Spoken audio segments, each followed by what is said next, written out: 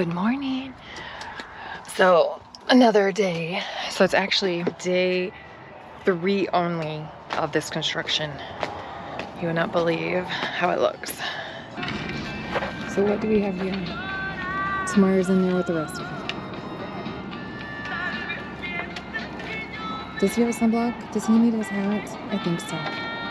We're gonna have to fix that for future. And this is what 66 degrees looks like for me.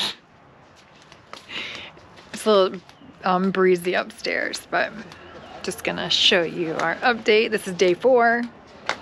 If things weren't happening, I would not be showing you every day, but day 4 and it's moving right along. So again, second time in 3 months since we've been in the house, our power went out. 2 o'clock in the morning, I was awakened by beeping.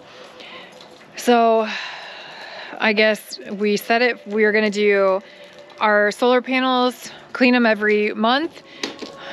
I have to check my calendar, but I think it's right around a month, but I guess day late and $1 short because our power was out this morning. So Tamar cleaned him this morning best he could, and he's doing a double this afternoon now. So second time washing him today, so hopefully we'll be good for another month. And what I brought you here for is day 4.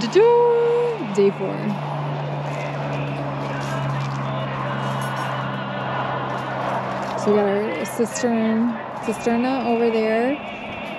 We're doing a little different this time. We're doing the cement walls, and we're gonna put 2 of the 5,000-gallon tanks in there. You know, with our house we're in now, it's just the cement cisterna, no plastic containers inside. So it's coming right along. These guys are hard workers. Today's the first day that Tamar has not helped the guys, and that's because he had 2 different things going on today, so he's been in and out all day. So this week's been busy for us, which is good. Usually Tamar and I are always together, so this week I had to go to La Paz twice to do my residency stuff. That will be for another topic, and I went all by myself. I think that's the first time I drove by myself to La Paz from Cerritos. Nice, quiet drive, and because normally if Tamar and I are together, he drives, and so this is like a whole new scenery for me because I guess I'm always looking at my phone, or I look up for like 5 minutes, a minute, and then, but now I'm like, oh, look at that. It's so new. Everything's new and fresh. So as the sun's going down, Tamar is cleaning the solar panels. I don't come up here as often as I should. So here we are.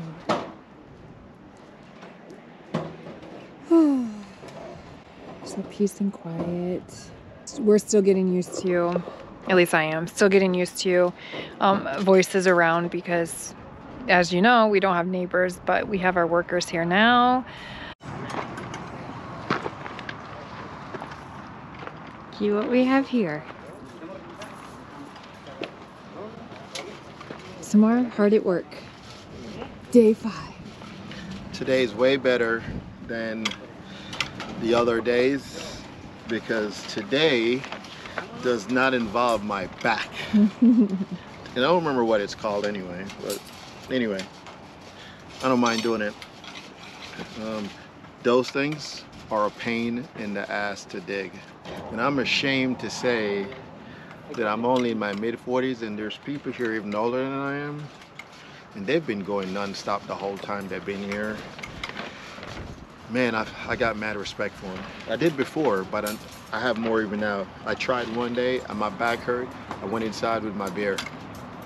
Now they're putting down the plastic.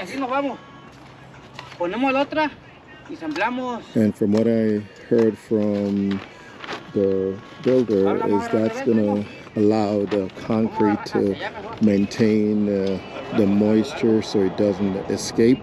If you remember from the first house, they kind of trenched it and it was probably about 1.5 feet down.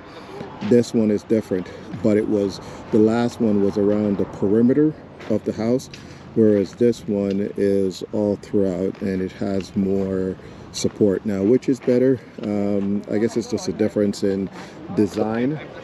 You have to dig these trenches by hand, so it's like 20 centimeters between, 40 centimeters down. And here you'll see them putting in the pipes. So that's going to be one for the kitchen. Then you have the toilet and you have the shower area. And likewise, it's the same. And then this middle area right here, that's going to be for TJ's room. So let's go out and check out the cistern. So for the cistern, that's it. Now, what I will do is I'll make sure I go in there and I will sweep out as much of the concrete as possible. I'll probably do that today or tomorrow. I don't know if they plan on doing that. I know from our first build, you know, some of these things that you would think would get done, it doesn't normally get done. This is day number, I think, 5 of the construction, and it's going along very well so far. We'll go over here and introduce you to the builder. Hi to everyone. So he's the one that is putting this all together for us.